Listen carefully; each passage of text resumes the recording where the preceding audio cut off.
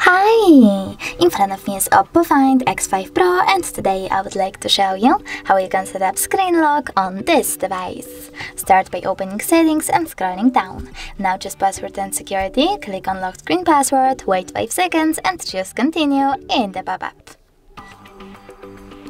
Now you need to select one of those locking methods by tapping on the best one for you. I will go with pattern. Now you need to enter your login method, repeat it, and finally, add your fingerprint if you wish to by choosing add and following the instructions. I don't want to those, I will go with cancel, click on the home button, and now when I turn off my screen, then turn it back on. As you can see, pattern is now required. Thanks so much for watching. If you enjoyed this video, leave a like, comment, and definitely subscribe. Bye!